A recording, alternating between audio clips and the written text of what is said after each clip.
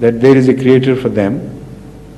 So you don't know what is going to happen. I have given them potentials to know me much better and in a much wider sense than you do, because they have a choice.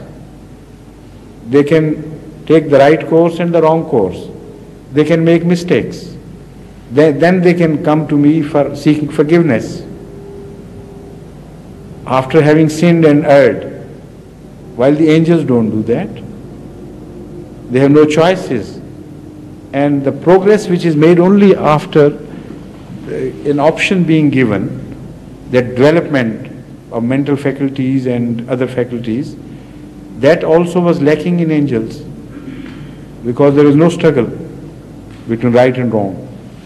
So all these factors enlarged the concept of man, of God, in view of the creatures of God. And these are the asma which were told to Adam.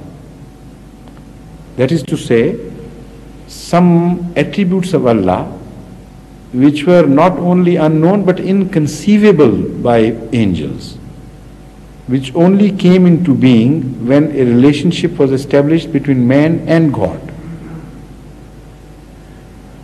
That is the first meaning of asma. And the first meaning of Adam here would be that the first prophet of God that was ever appointed as a messenger to mankind, that was Adam, to whom Allah spoke, and it was not the first man. And the asma in that case would be a limited manifestation of Allah upon that first prophet of Allah. But we go further, because Hazrat Masih Maud has made it categorically clear that the real caliph which is mentioned in these verses is not the first Adam. He is only caliph by way of a shadow. The real caliph is Hazrat Muhammad Mustafa sallallahu alayhi wa sallam, and he is the culmination of that ultimate summit where man could understand God as best as man could ever do that. And that happened only at the time of Hazrat Muhammad Mustafa sallallahu alaihi wasallam, because the prophets of the earlier stages did not know Allah as widely, as best, as perfectly as Allah revealed Himself to Hazrat Muhammad Mustafa sallallahu alaihi wasallam. So according to Hazrat Masih Maud Wasalam's commentary, the real true caliph which is mentioned in this Takhliq Adam, the creation of Adam, that is Hazur sallallahu alaihi wasallam. And this is exactly why when Moses requested Allah to show his face, his full face to him, Allah said, "Lan tarani, you are incapable of observing me.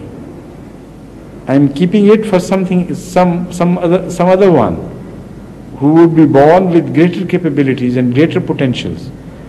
It will be he upon whom I will show myself in, not entirely, but according to his full capacity." This is my interpretation. When we say full manifestation of Allah was given to Hazur sallallahu alaihi wasallam, that does not mean that entire Allah was known, because unlimited cannot be contained by the limited. And it's against the verdict of the Holy Quran which says,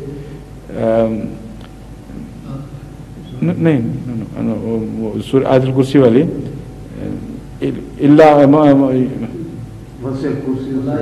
وَلَا يُحِيطُونَ بِشَيْءٍ مِّنْ عِلْمِهِ إِلَّا بِمَا شَاءَ وَسِعَ كُرْسِيُّهُ السَّمَاوَاتِ وَالْأَرْضِ. That no man can ever encompass knowledge. He can only know to the extent that Allah reveals knowledge to him. Encompassment of knowledge is only for Allah. And what is Allah? وَسِعَ كُرْسِيُّهُ السَّمَاوَاتِ وَالْأَرْضِ. He encompasses the entire thing. He is encircling everything. nothing beyond him, outside him. So such a vast being with such vast knowledge cannot be conceived by any human being or any being at whatever stage of development that be. So when we say that Allah made himself manifestly clear and perfected his vision, we always say it in relation to the capacity of that particular being to which the vision was perfected.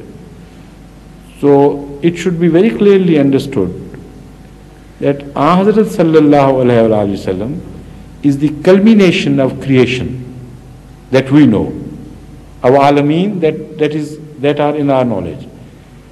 And no person, no being, including the angels of which we have knowledge through the Holy Quran, could perceive Allah wider than he did, greater in depth than he did, more intensely than he did, more personally than he did. So that is the perfection of the concept of Allah, which could potentially be conceived by man. Hazrat Masih Maud alayhi salatu wasalam, peace be upon him, has given us this light and the most beautiful aspect of the character of our Hazur sallallahu alaihi wasallam, that it was he right from the beginning who was mentioned as the caliph to be, the real Adam, and he reached the maximum of what he was created for. That is Miraj. And no other prophet knew those asma, the attributes of Allah, as they were known and experienced by Hazrat Muhammad Mustafa sallallahu alaihi wasallam. And the angels didn't know that either. They had completely no knowledge. And even the earlier prophets had no knowledge of all those asma as the knowledge was revealed to Hazur Akram sallallahu alaihi wasallam by Allah Ta'ala himself. So this is in nutshell the meaning of asma. In fact, I didn't want to speak on this because it needed more time than I have devoted to it, but you very cleverly drew me into it. Pardon? I did not know it was required such a long one. But you know all your questions very well, and you have been telling me that some of your questions are long and require short answers, and some of your questions are short and require long answers. Have you not been telling me this yourself? Pardon? That is the past. Okay.